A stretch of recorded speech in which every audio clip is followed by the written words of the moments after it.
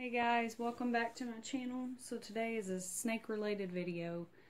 My snake, Noelle.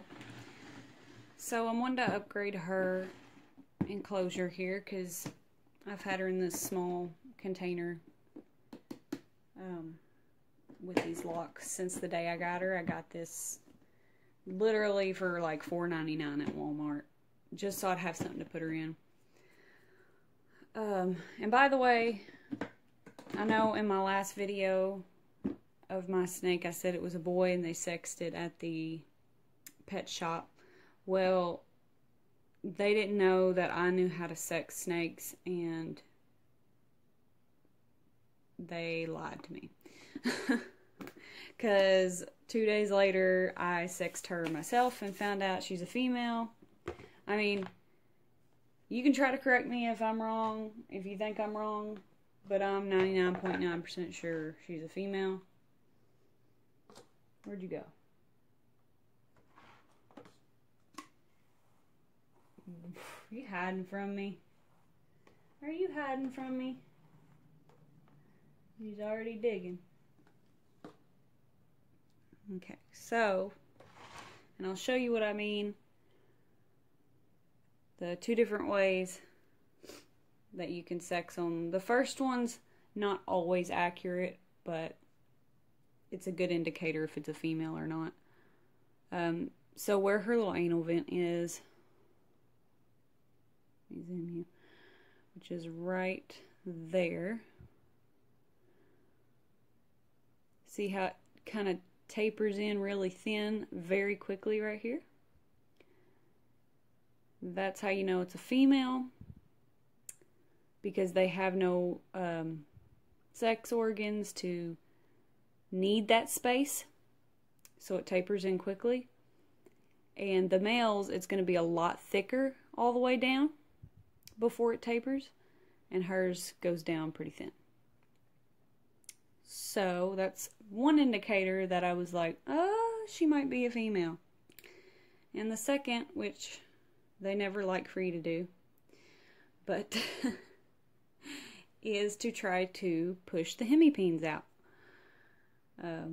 Not everybody can do this. Do not try to do this if you don't know what you're doing. I've done it on an adult snake before, so I kind of know what I'm doing. 9 times out of 10, they are going to make a mess on you, so make sure you have a towel just in case, because you might push out something. So you just take your fingers like this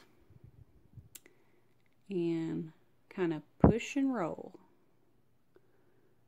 And see how, let me try to zoom.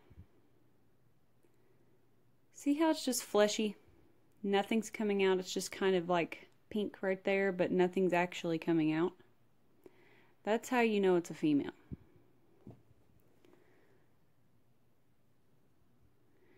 If it was a male, there would be these little long red things. They kind of look like little 2 antennas that would pop right out. And those are called hemipenes if it's a male. But females, there's not going to be anything there. So, yeah.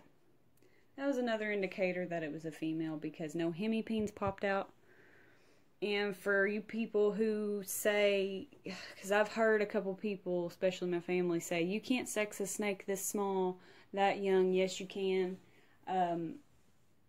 I have been following Brian Barczyk and his crew for years and years and years, and him and Lori and Eric and all them have showed on their little tiny babies, even smaller than her, and they're showing that they're male and female. So that's how I learned how to do it myself. So you can sex a baby snake this small. How else would they be able to know what's male or female before they ship it to you or label them? I mean, you can tell. It's actually easier to tell on a baby corn snake than it is on an adult corn snake, because some corn snakes won't let you pop them because like nothing will come out when you do that. They just won't let you. So I'm pretty sure she's a female, which is okay because she's the sweetest thing ever. I mean, just look at that little face. She's sweet. So let's give this little baby a better and bigger enclosure. And we'll close her up real quick. And we are switching her to this bin, which is just a little bit bigger. It's not overly big where she's going to feel crowded, but it's big enough to where she's got room for everything she needs. And so I'm just using Aspen bedding.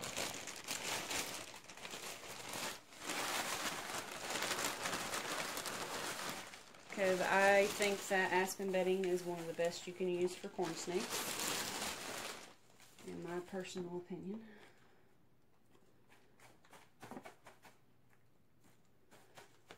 It should be enough. And I have these 2 pieces of driftwood that I know I'm going to use this one. I don't know about this one yet. This one's a very weird shaped one. It kind of looks like it has a cave under it, so I want to use that. This is going to be her warm side. I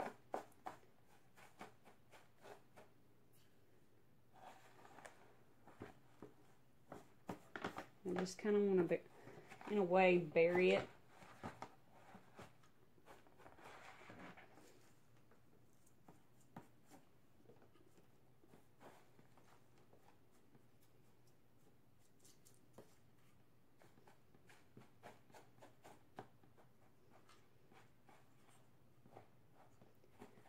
And then keep this side, because there's kind of a little hole here. I want to kind of let her be able to get into there too. So that would be a cute little hive for her. And then I also have this rock hide that I got from PetSmart. It was in the fish section, but I thought that would be the perfect little hide. It has a bottom to it. And I'm going to stick that one over here on the cool side, in case she wants to rest in the cool spot. Put a little bedding inside there. I'll put just a little bit more.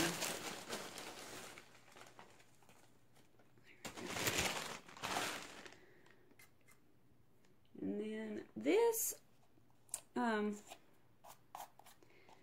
even though having a snake in a bin does help the humidity, I will not be spraying the bin down to keep it moist, because they do like the dry aspen bedding. Corn snakes are more used to drier climates than anything else. But if she does need some moisture to shed her skin, I have applied her with a little moist box. And all this is literally, it's the container, the Timberline containers for the mealworms I get for my geckos. And I end up with a bunch of these, so I just cut a little hole in it. And I used Repti-Moss and just spray it down so it's nice and moist in there. And that's big enough she can go inside there if she needs to. So I'm going to put that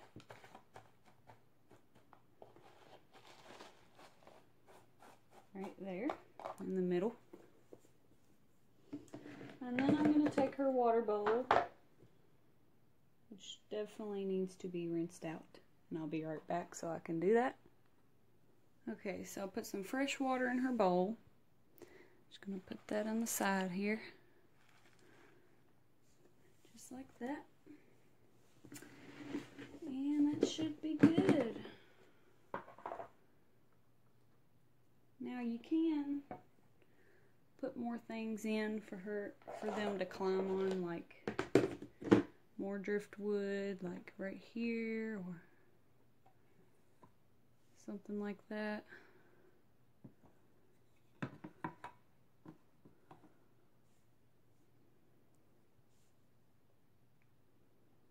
Because corn snakes do like to climb.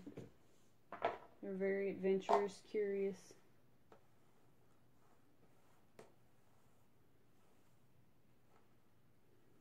She's hiding again.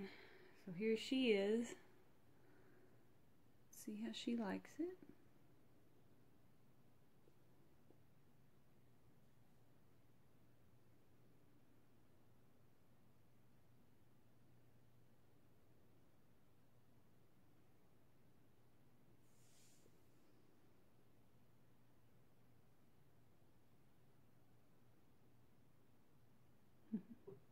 She's so cute. I do have holes drilled in the lid of this, in case you were wondering. So she is going to have some air getting in there. Another quick little tip I wanted to put in there. I do this for my geckos. I have one for my geckos. I don't know if any of you watching have ever ate well, pretty much any kind of ramen noodles bowls, but the chicken teriyaki kind, I think it's like chow mein or something like that. They come in these black containers. They make great dark hides for reptiles. I've got one for my geckos. I made this one for her when she gets bigger. But yeah, those make great hides if you're looking for something easy because they're dark. So, she's just exploring in there. I think she'll be quite happy in there. Oh, there she goes in that hide. Checking it out. So anyway, I hope you enjoyed this video. Give it a like and comment, subscribe, and I'll see you guys in the next video.